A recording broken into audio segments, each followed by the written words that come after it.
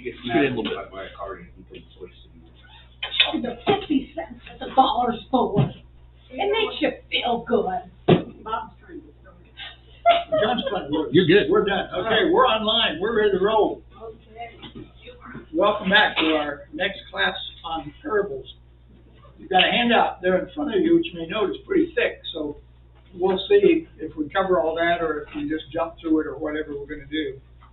You've got your handout. It shows the parables we're going to be looking at. We're looking at 4 of them tonight, all of which are similar but different. And so we're going to look at them one by themselves, 2 together, and then 1 by itself. And we'll see how that goes as the night unfolds. If you're watching online, there should be a place you can click on to get the handout so you can follow the handout material as well. Let's pray and we'll get started. God, we're so thankful for all that you do for us. We're thankful for tonight, for this class. We ask your blessings to be on us, that your Spirit will guide us as we talk about these parables, as we try to learn what you would have us know. I pray, God, you would bless us in allowing us to discern the truth, and then give us the boldness to go out into the world and live the way you want us to live. We thank you for all that you do for us. In Jesus' name, amen. Well, we're looking primarily tonight at the light put on a stand. We're going to look at several light parables, but before we get to that one, we're going to talk about salt. Even though the handout you got really began in verse 14, as I put this together, I wondered why did they include verse 13, which is right in the midst of it. And so we're going to include that. You've got it on your handout. It has verse 13 on it. And so let me just read that one to you. We'll look at the Matthew one first, and then we're going to look at some of the others. It says, "You are the salt of the earth. But if the salt loses its saltiness, how can it be made salty again? It is no longer good for anything except to be thrown out and trampled underfoot." For some reason, my PowerPoint died. Hold on, everybody. There we go. "You are the light of the world. A town built on a hill cannot be hidden. Neither do people light a lamp and put it under a bowl. Instead, they put it on its stand, and it gives light to everyone in the house. In the same way, let your light shine before others, that they may see your good deeds and glorify your Father in heaven." What's the context of this parable? We're going to ask this question almost every night as we look at trying to figure out what they mean, because as we did the first night, in order to understand the parable, you need to know the context, because frequently there's a question asked, somebody said something, something's happened right before Jesus gives us the parable, which gives us primarily the setting for why the parable is there to begin with. What's happened right before this parable?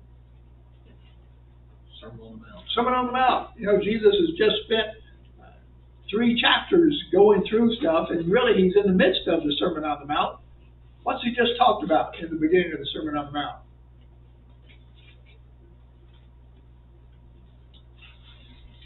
Somebody must know this.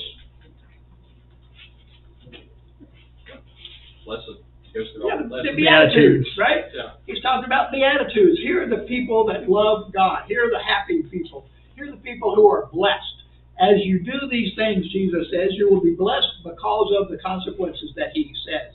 Blessed are the peacemakers. Blessed are those that mourn. Blessed are those who hunger and thirst after righteousness.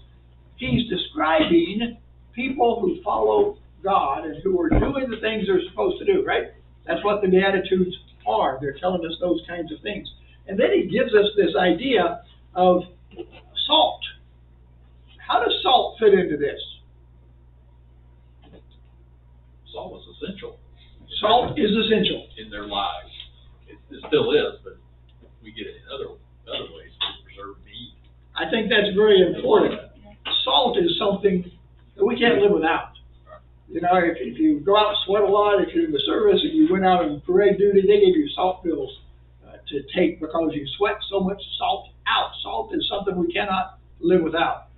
I love the taste of pepper, but pepper is a commodity that I could live without if I had to. But salt, you can't live without. So what is salt? In today's world, what is salt? The flavoring. It's a flavoring, okay. What else? Is it a mineral? Say it loud. Mineral. It's a mineral, that is absolutely correct. Who knows the chemical compound for salt? From our old chemistry, what is it, Mark? NaCl, sodium chloride, right? So it's a compound mineral with sodium chloride put together. What else is salt? A rock? What? Can it be like a pebble? A rock? It can be. Salt is usually it's a geometric square that's flat on one side at least, and you can do all kinds of neat tricks with salt. You can pour some salt out on a table in a restaurant, and you can balance the salt shaker on it, because salt has level, flat pieces on it. Just for your information, if you ever want to try that while you're in a restaurant somewhere, and you're waiting on your food, you can balance a salt shaker on pieces of salt because of that. So what else does salt do? It enhances. It enhances things, doesn't it? I like to have salt in my food. If you've ever eaten food that doesn't have enough salt in it, you realize the flavor just really isn't there. Debbie and I struggle with that, trying to figure out what's the right amount of salt that we should have. I don't cook with much, or she doesn't cook with much. I cook with more. I like salt because it does enhance your flavor. Who would eat a baked potato without salt on it? I mean, just well, you're weird, Alice. Well, she may be weird as well. But we like salt. It does enhance flavor. What else does salt do? Preserves. It preserves things. And we don't think much about that today because most of us aren't making stuff, our own food, doing things with it to need salt to preserve. But in Jesus' time, when Jesus gives this parable about salt, preservation was one of the main things they did with it. And in some of the articles I read, they made all kinds of stuff. They preserved all kinds of food with salt. You cure ham, you cure bacon, you cure all kinds of things with salt. A lot of Oriental foods have a lot of salt in them. Soy sauce has a lot of salt. Haley loves soy sauce, and she'll dump almost a whole bottle on her cup of rice. And we keep telling her it's way too much salt. It's got a lot of salt in it. Kimchi is another dish. Lots of salt in kimchi. A lot of foods we eat have a lot of salt in them. I like salt and butter on my popcorn. What's the point of having popcorn if you don't have salt on it? So we think or butter. Again, we don't think as much about salt. For us, salt is simply a seasoning kind of thing that you cook with. But it, as Don said, in the days of Jesus, salt did all kinds of things. It changes the flavor and it preserves. So we've got both of those answers. That's with the answer there to slide number 6. That's what salt does. It did it then. It does it today. And in a lot of foreign countries, salt is still used. We're on page 2, I think, when I was looking at this handout. People still use salt, but we don't use it very much anymore. Tofu, something I don't think I've ever eaten, has a lot of salt in it. When we don't use salt the way we're supposed to, things become less vibrant. It doesn't reach their full potential. It's one of those things that enhances things, as Alvis said.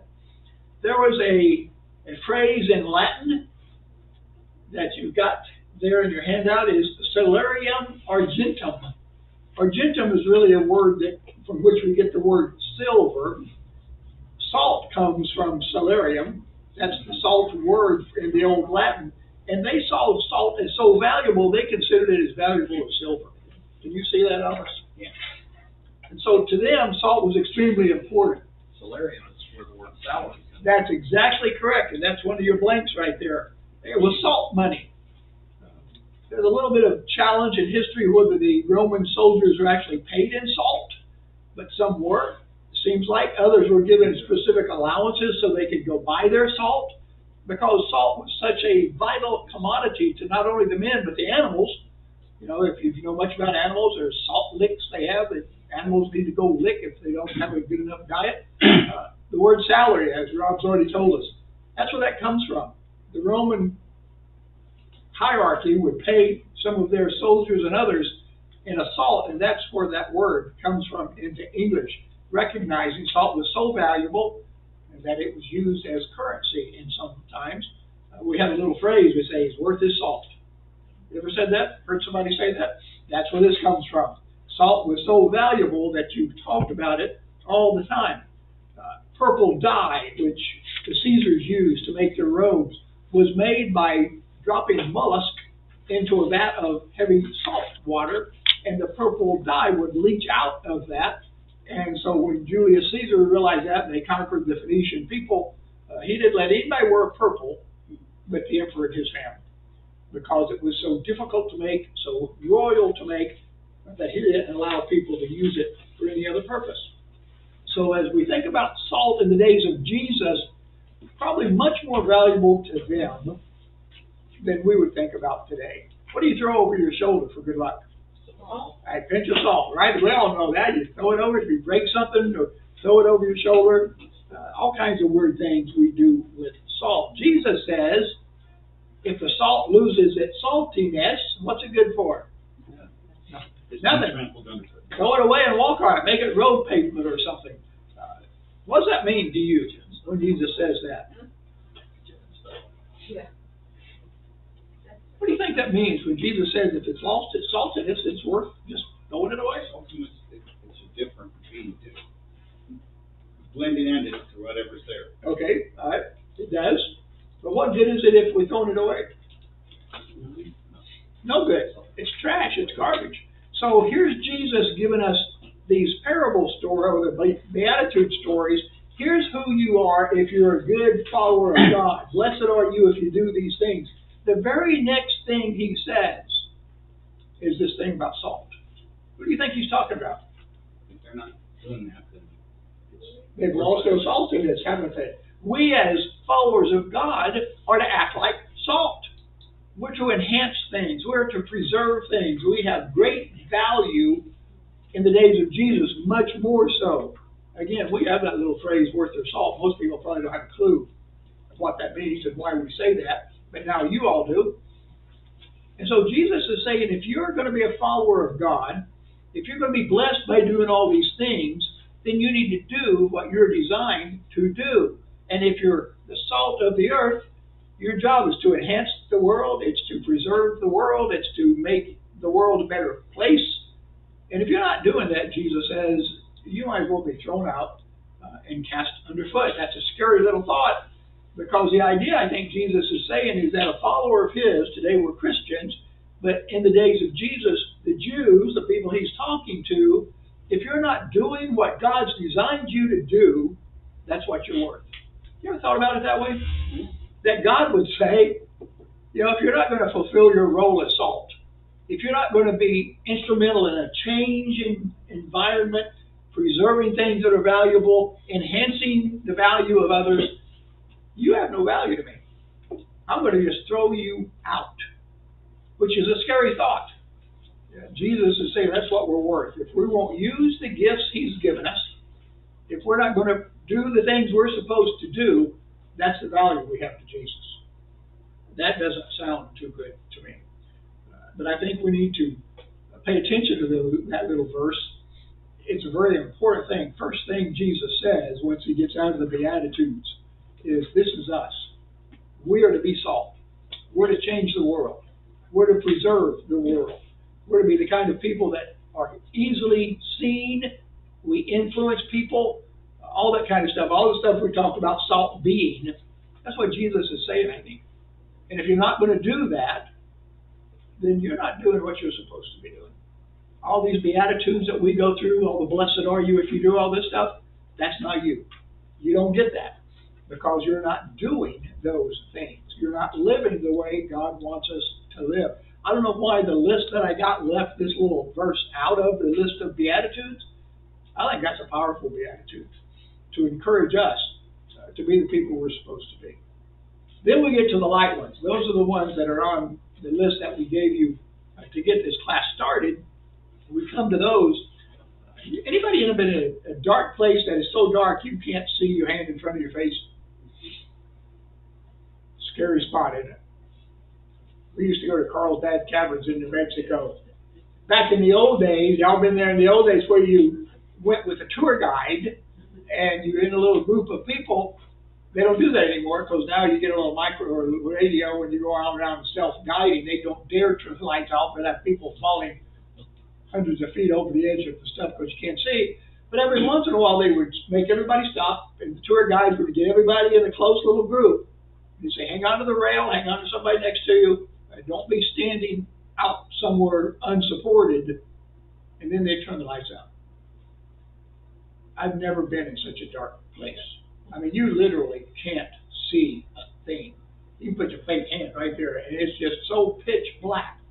It's scary, and you can lose your sense of equilibrium real quick because you don't have a clue where anything is, anybody is. And then when I was there as a child, way off in the corner somewhere, somebody turned on the light. And you could just imagine you're in this pitch black place, and it's all the way across the cavern, and somebody just turns on a little light. And you can see that everywhere. The light made such an impact in that darkness. But things like that, when you think about light, we talk about these parables we're going to get into. Imagine we live in a world of darkness if God isn't in it, right? The whole world is dark. It has no light. Jesus will say many times, I'm the light. And he's given us the idea that he's the person that's going to illuminate this world in which we live. He's going to bring light out of darkness. But without that light, we all just stumble around in the dark. And you can't see a thing. I mean, we keep a night light on in our house, in our bathroom, right off our bedroom. But we got animals laying all over the floor. And I don't want to trip over them when I get up in the middle of the night to go, you know where. But it's always nice to have a light. It's great to have light. And so when we imagine these parables about light, we can easily identify with being in the black and wanting a light. I mean, I've got a flashlight that I almost hit the moon from my house. I mean, it's a bright flashlight. I love those flashlights. You can see everywhere. You blind pilots with them. All kinds of fun stuff. Air Force doesn't like them. But we're going to look at these. We're going to go through the three that we've got, and actually four, and talk about what they are. He talks about a city set on a hill. In fact, let's go back and read those real quick. We didn't read these because we weren't getting into them until the salt was over. I'm going to read the Mark and Luke ones together, and then we'll read the second Luke one later because it's a little different. Mark 4:21 says, do you bring in a light or a lamp to put it under a bowl or a bed? Instead, don't you put it on a stand? And whatever is hidden is meant to be disclosed, and whatever is concealed is meant to be brought out into the open. If anyone has ears to hear, let them hear. Consider carefully what you hear, he continued. With the measure you use, it'll be measured to you, and even more. Whoever has will be given more, and whoever does not have, even what they have will be taken from them. And then Luke 8 says, verse 16, no one lights a lamp and hides it in a clay jar or puts it under a bed. Instead, they put it on a stand so that those who come in can see the light. For there is nothing hidden that will not be disclosed, and nothing concealed that will not be known or brought into the open. Therefore, consider carefully how you listen. Whoever has will be given more. Whoever does not have, even what they think they have, will be taken from them. And then in the Matthew account we've read already, Jesus says it's like a city set on a hill. What is a city set on a hill? It's a point of reference. Yes, many times that is absolutely correct. You're trying to get somewhere, and again, this probably doesn't apply to us much anymore. But we've got GPS and all kinds of stuff, street signs and whatnot.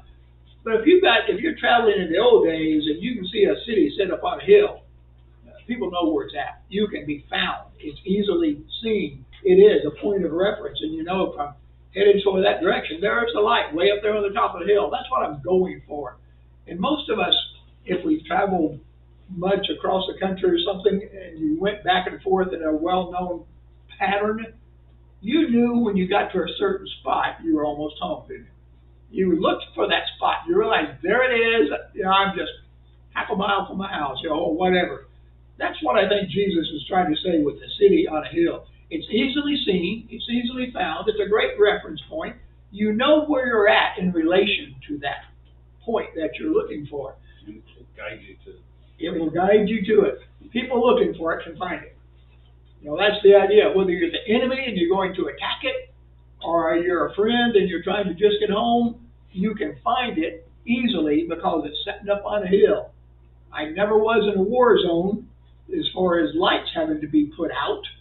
We didn't worry about that in Vietnam, but you read the stories of England and places during the Blitzkrieg and the German bombings. Everybody, you had curtains all over your windows, had to turn your lights out because you wanted it as dark as possible so the enemy bombers couldn't see where you were. And they made everybody turn them out. Just the opposite of this one. You've got a light on a hill, city on a hill, so people can find it. If you're being bombed by somebody, you want your lights out so you don't show up so well for somebody. We live 5 miles out. In the dark, yes you do. And you can look on the other side of the hill, the other side of it, there's a little town, and you can see the lightness in the sky on that way. You look, Johnson City, there's a big light. Yes. It lights up the sky so you know where you're headed. It gives you a direction, doesn't it? It lets you know which way you're supposed to be going. And if I turn around and it's all, no lights on that side, I'm gonna wonder what happened. Yeah. Power outage. Notice in Matthew 5, he doesn't do this in the other two, but in Matthew chapter 5, Jesus gives us an understanding of the parable. I always love it when Jesus explains the parables. And my suggestion is if Jesus tells us what this means and what we're supposed to learn from it, that's what it means, and that's what we're supposed to learn from it. Don't go making up a bunch of other stuff. If Jesus has told us what it means, in the one in Matthew chapter 5, he does that. He says, in the same way, let your light shine before others, that they may see your good deeds and glorify your Father in heaven. What's the light that he's talking about there? Your actions. Yeah, I think so. The action, the salt that you are. If he's given us the salt thing, saying if it's lost its saltiness, it's worth nothing, might as well throw it away. And then he goes into, and you're the light of the world. And so your light needs to shine. Your light needs to be seen by others. And here the message is, you do what you need to do where people can see you, so they'll glorify your Father in heaven. That's why we do good things. That's why John gets us involved in all kinds of stuff, is so that hopefully we can be doing things out in our community, letting Christ be seen through us. That's why when we do things like this, do the best you can to put your best foot forward. All right? Don't get mad at people. Don't yell at them. Don't throw stuff at them. Be as nice as you can, because we are representing Jesus Christ when we're out doing those things. And that's exactly what Jesus says here for this parable, is do the things you're going to do so people can see them and glorify God. Does that make sense? And I think that's sometimes a challenge for us. And other people around you. When I was in Michigan, the way I treated people, the way I acted, I had HR come to me to ask me to do a benediction at an award ceremony, and I had no idea why, and I actually went to him and said, why are you asking me to do this? He said, because we know you're a Christian. Yeah. And that wasn't written down anywhere or nothing. It was just... It's evidence you've produced from your lifestyle. And that's what they're talking about. Yeah, people saw you. People knew who See you the were. good deeds and see how you act. It's even when people come to ask you for prayers that have no relationship at all with Christ, but they come to you because they know you have one. Debbie always has people, when she's at ETSU, always say, "Did you ever get your church to pray for me?" Yeah, because they knew, by her example, she would do that. And our church would do it because she would ask us to do it. Yes. That's the kind of example all of us should be. And sometimes I can remember in one of my sermons ages ago telling a story about something I read somewhere where this guy came up to the preacher and said, "I just had a great week. I found out that one of my coworkers go to the same church we do." It's a large church. "And we've been working together for 5 years, and we just found that out." And the preacher, instead of being excited for him, said, "That's one of the sorriest things I've ever heard." And the guy says, "What do you mean one of the sorriest things?" He says, "You've been working in this factory with another Christian for 5 years, and you didn't know it. You didn't go out to share your Christianity with people and have somebody say, 'Well, I'm a Christian too.'" And I think there's a good point to that little story. Do we let our light shine, or do we put it under a bushel basket or hide it under the bed or do whatever the Bible says don't do with it, rather than let people know we're Christian people? Or do we let it shine us on Sundays? Yeah. And if then it's cover it up. shining on Sundays, it's shining at all. Yeah. That's the key, I think. God wants us doing things. So the answer is they point people to God. If we will do what we're supposed to do by our actions, by our language, and do it correctly, that light that we're showing to the world will point people to God. And that's what we need to be doing. Thoughts about that? Well, yesterday, our family came to church, most of our congregation came to them, welcome to them, they're very overwhelmed. Yeah. So they're from California, you know how California do it. It's unbelievable how, warm they welcome they've been talked about all the way through the airport. And that's what we want to be, isn't it? We want people who visit with us to feel like we're welcome to them. Oh, they were just unbelievable. The church is so friendly, and we feel like we already in there. I come in a cute little boy. Yeah. Tell him to move over here. We did. And so did a lot of people. Well, okay. You know, and some of you have been to congregations where you went in to visit somewhere, you're on vacation or whatever, and not a soul talks to you. Nobody even acknowledges that you're there. And they'll look right at you and then just act like they didn't even see you. We do much, speaking of that, I spoke to Verna today. What are they doing? She's doing well. She's doing very well. If you have a time, I can say one more thing.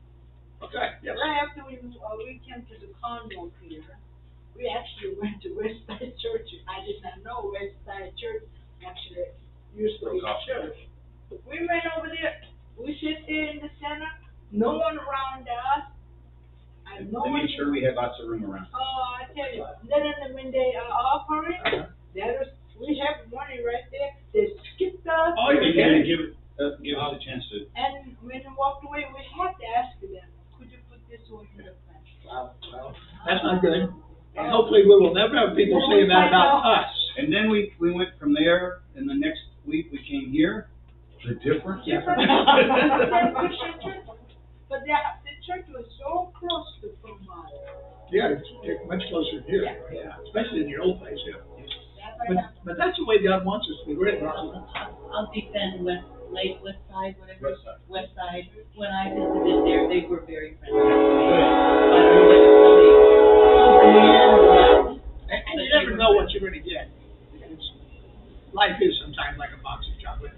And you may go and somebody treats you well, and other times you go, people don't talk to you at all. You could be bad one. Those things happen. But I think the key, my sister loves the train, by the way. The key is we need to be doing the things we're doing to glorify God. We're not doing it to glorify ourselves. We're not doing it to give ourselves a good name. We're not doing it to pat ourselves on the back. We're doing it to glorify God so that other people will see us doing it and glorify our Father who's in heaven. With the hope that they'll want to know who is your Father. Why are you doing this? And we have a chance then to share the gospel with them if we'll just do it right. Okay? Questions about any of that? We've already read the Mark account. We read did we read the Luke account? We did. So what's the context for the Luke and Mark accounts? Somebody look over in Mark 9 and Luke 8. Or Mark 4 rather than Luke 8. What's the context? What's Jesus just done?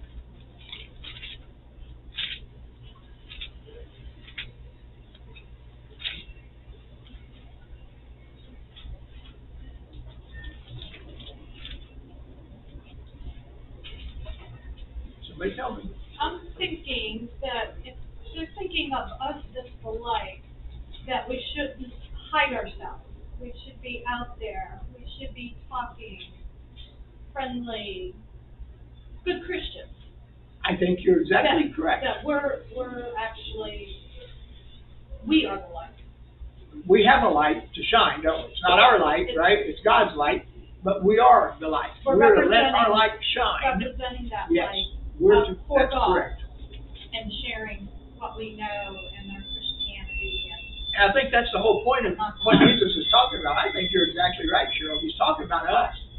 He's talking about the way we communicate with the world. He's talking about the way we're seen by people around us. Do we take the message of salvation and hide it under our bed? You know, it seems like a lot of Christian people have the attitude, well, I'm saved and I don't care about you. And I don't think they think that way, but many of us act that way because we're not sharing the gospel. We're not letting our lights be seen. We're not out there trying to share the love of Christ with others. Instead, we've got our salvation, and now we're just going to hide it under a bushel basket. We're going to not put it up on a lamp for people to see. I think you've hit it right on the head, Cheryl. And I think that's what Jesus is talking about most. I got out of verse 17, and I don't know if this is right, but this is how I'm reading verse 17, is, if you do something bad and are trying to hide it and not tell anybody, there's nothing that you can hide. He's going to know. You know, God certainly knows. That's what I'm saying. Yes, yes. So for there is nothing that hidden that will not be disclosed, and He knows everything you do. Yes. You know, you can hide it with your wife, your whatever, but you can't Isn't it amazing how we think we can do that? hide it from Him. We think we can do things that God doesn't know.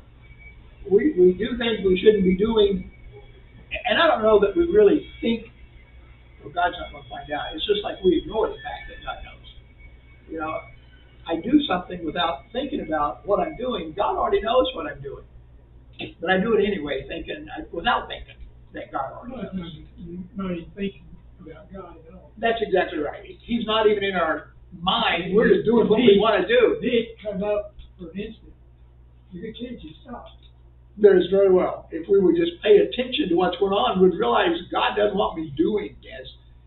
And you know, I claim that verse in 1 Corinthians chapter 10, verse 13, that says, for every temptation that comes, God will provide a way out. In other words, nothing is going to tempt you to sin, but that God will give you an opportunity not to. He will give you a way out. Everything God gives, we have to reach out and take. You got to do it, which is He won't make you not sin. And many times I've looked back and said, boy, I could have avoided that. Instead, I did it anyway. But if you look back, there's always something that happened that could have prevented you from doing the sin that you just did. Because God's promise is, I will give you a way out if you'll just pay attention to me and choose that way. He doesn't force us to choose it. That's the problem. And this goes right along with the statement that the truth will always come out. That is exactly right. It doesn't matter if it comes out immediately or 15 years down. The truth always comes out. It does. We like to So think you can't hide anything. So what's the That context? how I read that? We're going to talk about that. Oh, okay. First, what's the context? Anybody figured that out yet? He's just told the parable of the poor soil. That's exactly right. And we haven't covered that yet. I don't know, I guess it's because the Matthew account got before these. But we will cover that one soon. But that's what just has happened.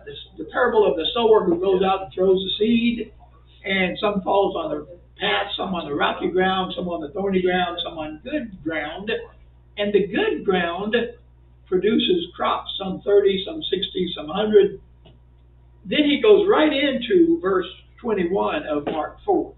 Then he says to them, do you bring a lamp to put it under a bowl or a bed? If that's the context, what's he saying? Which soil are you? That's exactly right. What kind of soil are you that the seed has fallen into? What is the seed? The word. It's the word, because he says that in the parable.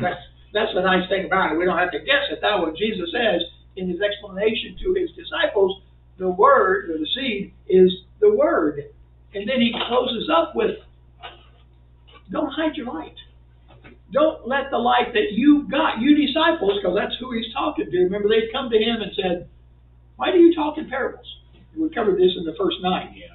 And he says, to those who don't want to see, they're never going to get it. And so I talk in parables, but you guys, and then this is the one where he says, well, if you don't get it, are you going to get any of them?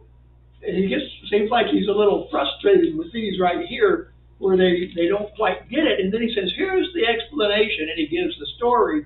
And then he says to them, do you bring a lamp and hide it under a bed or somewhere? And the Luke account's the same. He's just given the parable of the sower in the Luke chapter 8 as well. So if we look at it that way, Jesus is saying to his disciples. Well, Go ahead. there's also a crowd there. He's got a crowd forming. He does, but he isn't talking to the crowd here, I don't think. Because remember, he goes off with his disciples, and his disciples ask him, what's the meaning of this? Well, it's in 13. Well, in Yes. Luke 8:4, it says, "While a large crowd Okay, was I'm sorry. gathering." Okay. I mean, I mean, it could be, Yes, but his disciples were there as well. yes. So it was he that healed the Mary from the demon. Right. I don't know if the crowd is still. His disciples are definitely there, but I Yeah, don't. my guess is Luke 8 is probably the same setting as Mark 4. That there is a big crowd because he's just given the parable. Correct. And he's talking to the crowd with this parable, but it seems like he then goes off with his disciples privately and says, And when they ask him, what's the meaning of this? Because he shares, some people aren't going to get it. Correct, yeah. And others will get it. And then he tells them, and I think through them, us, because we've been shared these things, they've come to us, we've got the message. He says, you don't hide your light. You need to be out broadcasting this stuff. You need to share the gospel that I'm giving to you. You're going to get your chance to do that. Don't hide it. Don't refuse to tell people about the gospel. Tell them about me. Remember, there's a few passages in the Gospels that always puzzles us and makes us scratch our heads, where Jesus tells people, don't go tell anybody. Don't say anything to anybody.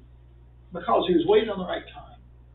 He's got a plan. God had a plan. He knew when the right time was going to be. And he even tells his disciples a few times that the close 12, don't say anything about this yet. Keep your mouth shut. That's heavy in John. Yes, He says that John times have not come yet. Yes, and he's not prepared yet for the world to know what he's teaching them. But I think he's telling them here, you're going to be this light. When it's your time to spill it out, you got to do it right. You can't just hide the truth from everybody else. And again, Matthew specifically says, we're talking about doing your good deeds.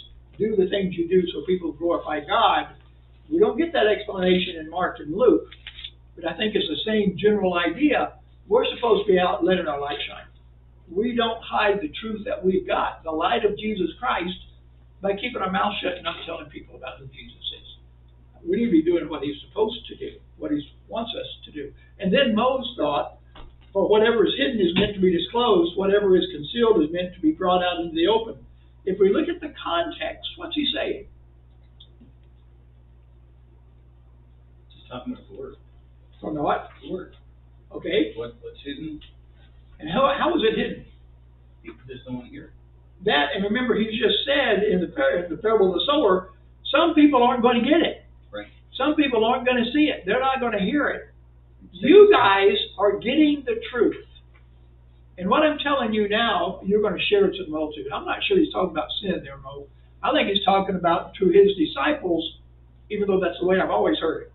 Usually I hear it that way, and most preachers that I've heard preach it is, well, whatever you're doing in secret, it's going to come out.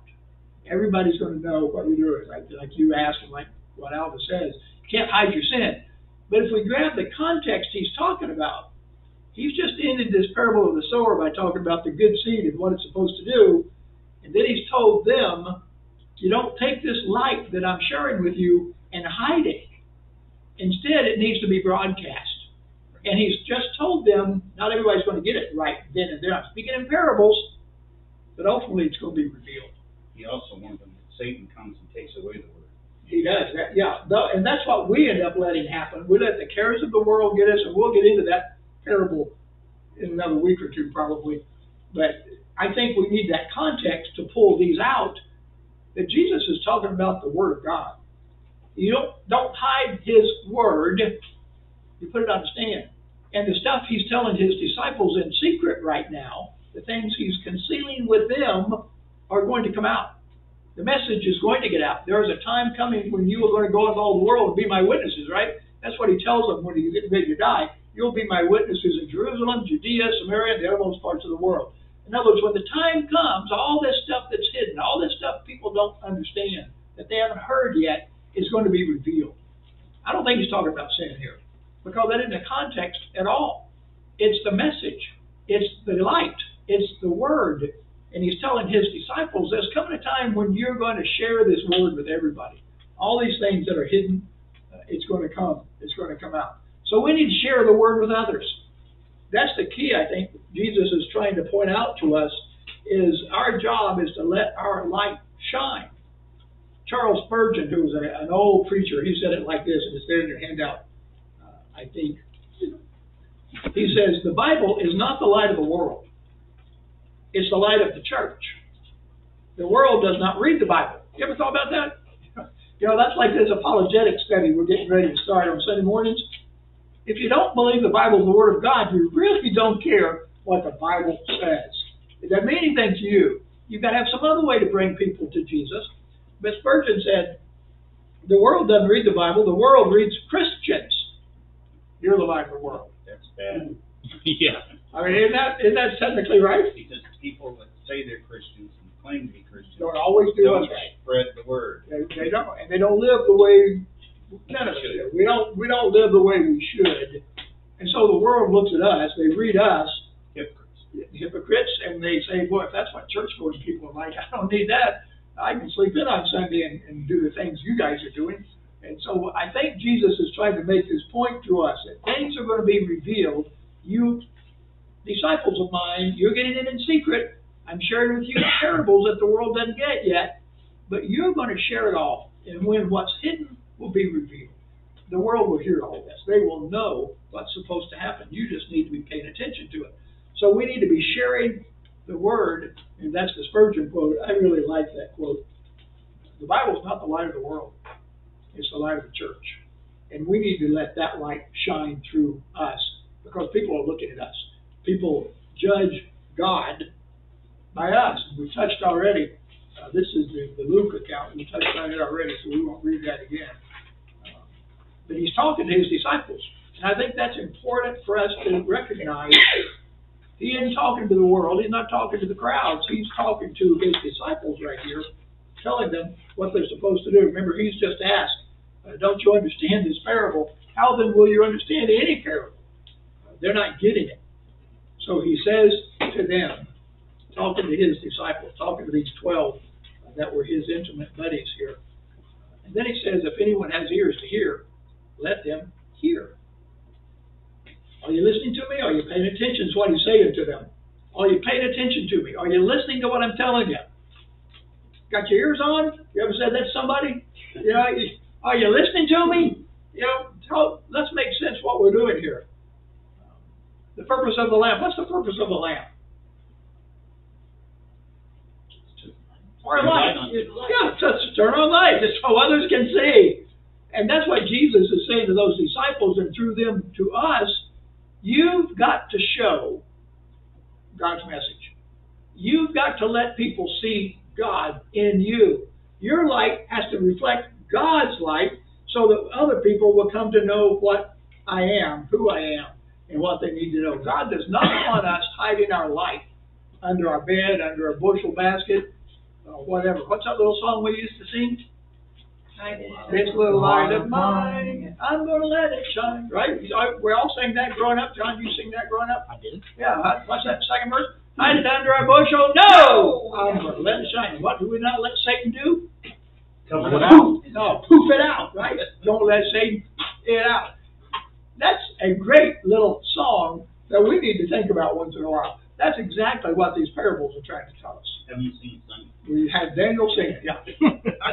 That's the message of that little song that we all sang when we were little kids, probably having no clue what we were singing. It's these parables right here. Let your light shine so the world sees you. Don't hide it under a bushel basket. Don't let Satan poof it out. You do what you're supposed to do. Be the kind of person that shines the light so others can see Jesus, so they can get to him where they need to go. So I think the parable of the lamp tells us we have an obligation. Jesus says, let your good deeds shine so others can see them and glorify God. The implication of Mark and Luke's accounts is the same. You need to let your light shine. You need to let people see you. You need to get the message out there. You need to be telling people there's a way to God, and it's through Jesus Christ.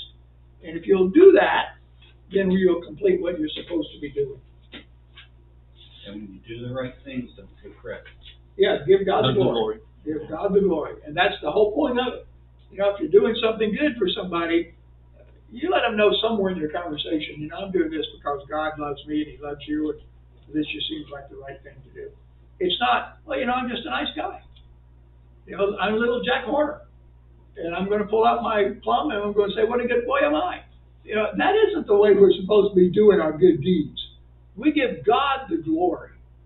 Okay? We need to do it. Now, remember there's that other verse, I think in Matthew 7, talks about don't let your left hand know what your right hand doing. Hide these things you do in secret, God will reveal in public. And if you have people say, reading that verse say, well, you're never supposed to let anybody know anything good you do. Don't ever let anybody know, because you can't let your left hand know what your right hand doing. What's the problem with that understanding versus this understanding? This one says people should see what you're doing. Yes. And the other one just don't brag about it. That's exactly right. You gotta get the context, right? The context, but people will pull that passage and they'll pull this passage and say, if they don't believe the Bible, look at this conflict. In this passage, Jesus says, don't let your left hand know what you're doing. In this passage, it says, you're like a city on a hill, tell everybody so God knows what's up. You gotta get the context right. Yeah, the other one is people who are bragging about what they're doing. Boasting. Yeah, boasting. The Pharisees on the side of the road who drop something in the mud and say, I'm giving something today. Yeah, totally different context from this. Standing and praying on the corner so that Those, everybody yes, exactly right. So they think they're getting the credit, they're getting bolstered up, they're getting the brag about, I'm such a good guy. God's already said they got theirs. You gotta get the context. You gotta make sure you know what you're talking about. So as a lamp, if you're the lamp, you reveal some things that are hidden. Notice Jesus says, for whatever is hidden is meant to be disclosed. Whatever is concealed is meant to be brought out into the open. What's hidden? Who he is. That's it. Who Jesus is. Who Jesus is, the message he's trying to give us. It's the kingdom that we're supposed to be. What's the hidden light? The first is the kingdom of God. Don't hide the kingdom of God. Don't conceal it. Share the message that you've got. Know that there are people out there hungering and thirsting for something more in their life. And we've got the answer. Don't hide it. Don't be a secret. What does it mean by, he uses the word secret and the mystery. Remember, Paul uses that word mystery a lot in his writings. The mystery Paul's talking about is what? Gentiles coming in. The Gentiles coming in. No longer just the Jews being God's chosen people. God's revealed this mystery. And we use that word mystery, we think, well, that's like a puzzle. In a sense, that word also means a truth that's being revealed. And so depending upon how you translate that word, Paul is writing saying, there is a truth of God that's now being revealed to you, that the Gentiles are going to be accepted into God's kingdom. He uses the word mystery, and a lot of translations use the word mystery. The second one, I think, is Mo's thought, and that is, the light brings to light the sins of people. But I don't think he's talking to us that these things are concealed and they're going to come out. But I think when we teach the truth, people's sins are revealed. We do that in our own lives, don't we? If I know the truth and I'm doing something wrong, God's word convicts me of that sin. Paul says, the rules were there. If God hadn't said, don't covet, it would be a sin to covet. But when you teach that that's wrong, the sins that you're doing are becoming revealed. They're coming out into the open so that you know I'm not supposed to be doing this stuff. This isn't the message God wants me to bring out. And so the light will bring out God's kingdom. That's the primary purpose. But frequently, they won't be interested in God's kingdom until they realize, I got sin in my life and I need to get it out. How am I going to get that sin out of my life? And probably one of the things many of us in the church do poorly is to convince people that it's their sins that have separated them from the light. We sometimes like to skip over that part and say, you got a Savior that died for you, wants to take you to heaven. Okay, I'll take that. Without ever getting into, well, there's some lifestyle changes that are going to be required. That's the parable Jesus gives about the guy who's preparing for war. You consider who your enemies are, how big their army, because you don't go fighting them if you can't win. Instead, you sue for peace. You don't start building a tower without making sure you've got enough lumber and boards and money to finish it. Otherwise, everybody looks at you and thinks, what a bozo you are, couldn't finish your house. We need to be telling people, not only do we have a Savior that wants to save you and who died to do that, but if you're going to follow him, you got some changes to make in your life. I don't think we do a good enough job of doing that, but if we're really shining the light on people, their sins are revealed, and as the light shines on us, our sins are revealed. And we need to be recognizing that that's part of the problem that we live with, is we've got sin in our lives. Jesus says this, talking about the sin, going back to that a little bit. It says, beware the yeast of the Pharisees. That word yeast is used throughout the New Testament. Sometimes it's good, sometimes it's bad. In this case, what is yeast? Who cooks? Causes things to rise. Yeah, it causes stuff to rise. It permeates through the whole mix. A little yeast in there wrecks everything. That's exactly right. And so Jesus said, beware of the yeast of the Pharisees, their hypocrisy. We've already talked about that a little bit. We're supposed to be Christians, and we're not living the way we're supposed to. It says, the time is coming when everything that is covered up will be revealed. In other words, these people who think they're the religious leaders, right? But when this is being said, it was the Jews that he was talking to. Absolutely right. So it's not the Christians, it was the Jews, the way That is the correct. Jews were being. That is absolutely correct. He's talking to the Pharisees, who were the religious leaders of the Jews. And he's saying these people are hypocrites. And you can read through the Gospels and see so many times where he tells you why. He says, the time's coming when everything that's covered up is going to be revealed, all that's secret will be made known. Whatever you've said in the dark will be heard in the light. Whatever you've whispered behind closed doors will be shouted from the housetops for all to hear. We need to not be living the way the Pharisees were, which was doing things to just give themselves credit. They liked to boast. They liked to have the high seats. They thought they were the mucky-muck Christian people, well, not Jewish religious leaders. Jesus says, don't be like them. In fact, in another account, he says, do what they say, not what they do, because they weren't living what they were teaching. And so we need to be aware that it's easy for us as well not to be doing the things we're supposed to be doing and yet professing to be Christians. I know the church leaders have not read that these days. That's right. Everyone on TV. Yeah. Well, a lot of people in church buildings on Sunday morning that haven't paid much attention to this either. It's sometimes me. As we watch the things we do that we shouldn't be doing, or the things we should be doing that we don't do. You know, James says that's a sin too. The good that you know to do that you don't do, that's a sin too. You know, it's not good enough just to say, like the Pharisee did at the prayer story, I don't do this, I don't do that, I don't do this. You know, God says, yeah, but what are you doing? You know, what good are you doing? Are you not letting your light shine? So we need to be real careful with that. So as God's lamp, you reveal truth, you reveal sin. A lamp, as a lamp, you have to receive in order to give, right? How did those lamps work back in those days? You had to fill them with oil. You had to fill them with oil. You could get all the wick you wanted and set them on fire. They're not going to burn very long. But if you fill that little bowl, that little basin or whatever the wick's in with some oil, and most of us have had oil lamps somewhere along the way in our lives, we understand that. And you got to keep filling them up. As the oil burns out, you got to fill them up. So if we're going to be a light, we've got to be filled up. We've got to be constantly trying to learn more and more and living the way God wants us to live. Study the Bible. Read scriptures. Go to worship. Talk to your friends about Jesus. Anything that will fill you up, keep you filled so that your light continues to shine. Jesus says, if anyone has ears, let him hear. Consider carefully what you hear. How careful are we in hearing what we hear? How many of us listen to trash from time to time? Trash, gossip. Yeah. Rumors. Yeah. Things we shouldn't be listening to. And who is listening to the news? Yep, sometimes just listening to the news is bad enough, yeah. Halftime show. Halftime show we watch, at least it was on. I didn't understand a word of it, so I wouldn't hear anything. I didn't I didn't understand a word they were saying. But Jesus says, carefully consider what you hear.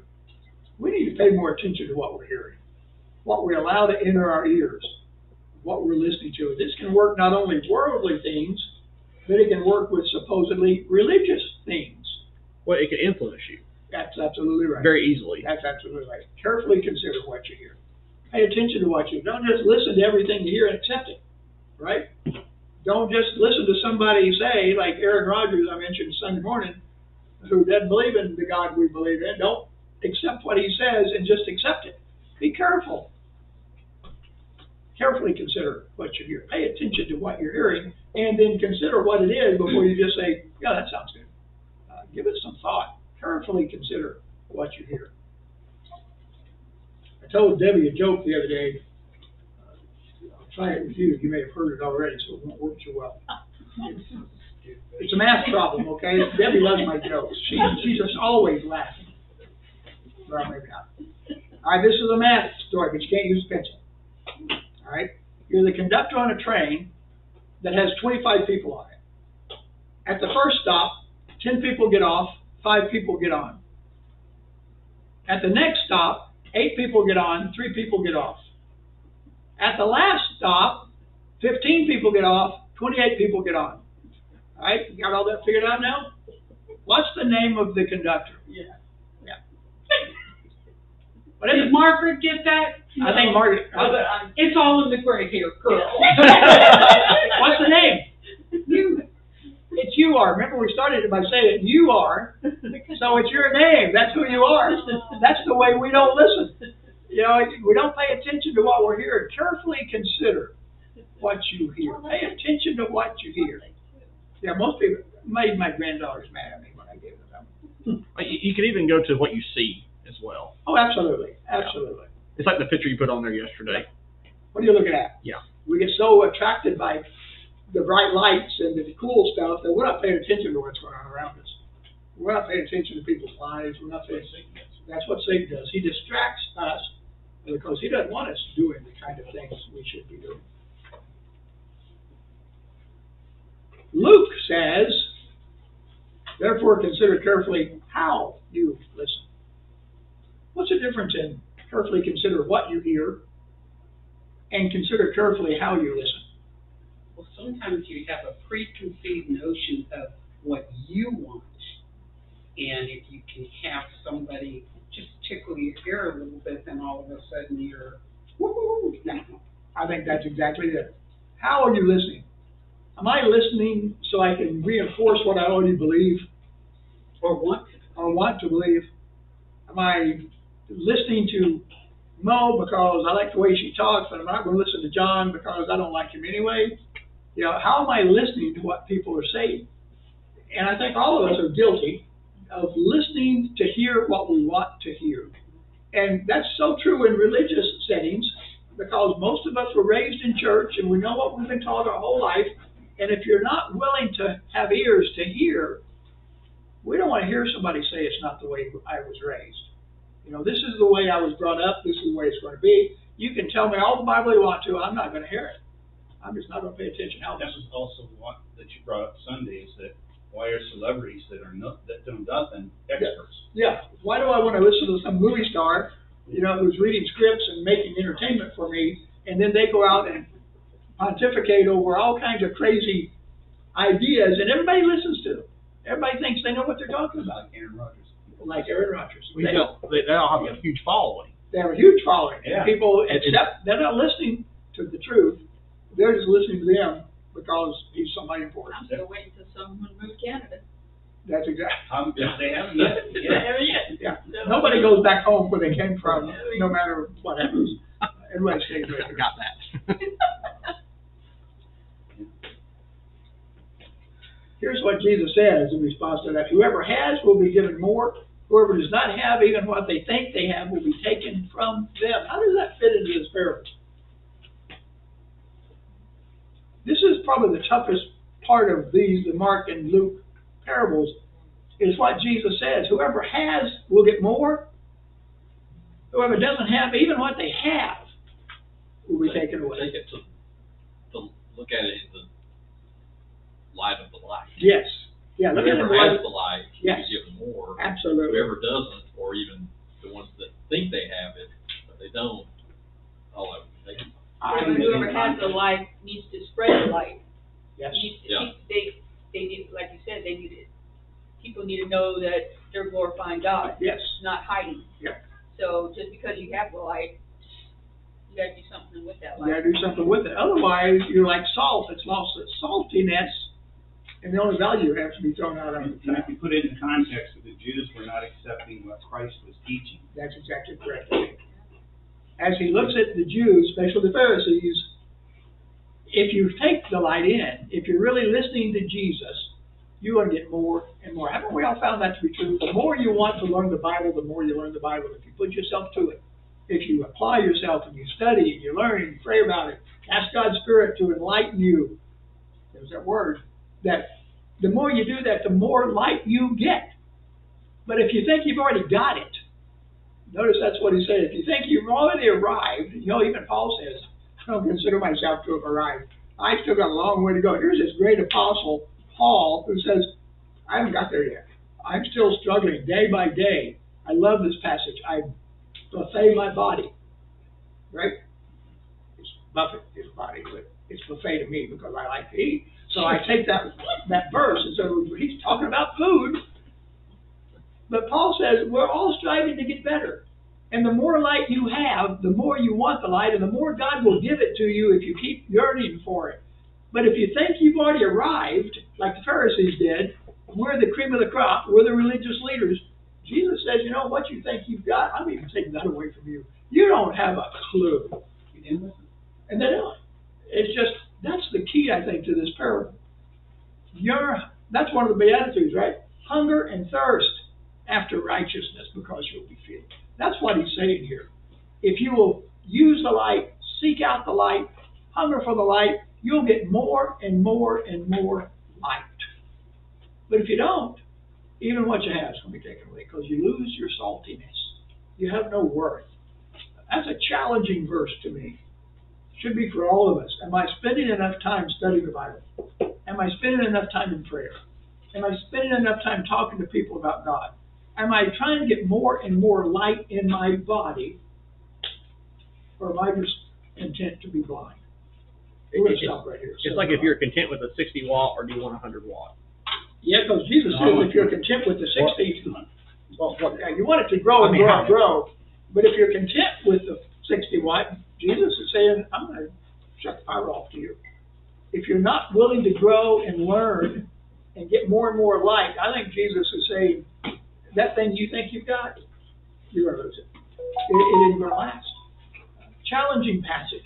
We'll finish this up next week and move on to the next ones in that list of things. So it would be numbers 3 and 4, whatever's in between the two light ones. We'll do those. Okay? Last comments, thoughts, anybody? I know every time I read the Bible, because, you know, as soon as I finish it, I start again, that whatever book I'm on, something will pop out at me that I didn't understand the last time I read it. Or the time before that, so that's exactly what it's saying to you. Right. You're getting so more and more how come I didn't illuminated. get that last time? Yeah. I mean, it's like vivid, like, Yep. you know, but Like it's like, glaring at you. yeah, Well, but I didn't get it last time. That's you like know? this parable. I don't know that I've ever got it this way. That Jesus is saying, if you're hungering and thirsting for righteousness, you're going to get more and more and more light. But if you're not, if you don't want it, then what little you think you've already got, I'm taking it away from you. You won't even have that. It's a scary thought. And again, I think it ties to the salty one that we sort of skip over a lot. And honestly, you should never have, like you said about Paul, you should never, like, I'll die before I have all the knowledge and the light. I mean, there's just so We all much. will. There's no way we're going to learn it all. You just have to keep. You just keep trying. Yeah. You keep trying. And the neat thing is God loves us, and He wants us to succeed. And so if we try, He gives us the power to do it. Let's close. God, thank you for today. Thank you for revealing your light to us. And I pray that, Father, as we study tonight, that we will want to let our lights shine, that we will show people you in the way that we live, the way that we act, the way that we talk, so that others can come to know the joy that we have. Thank you for loving us. In Jesus' name, amen. Thank you all. Thank you.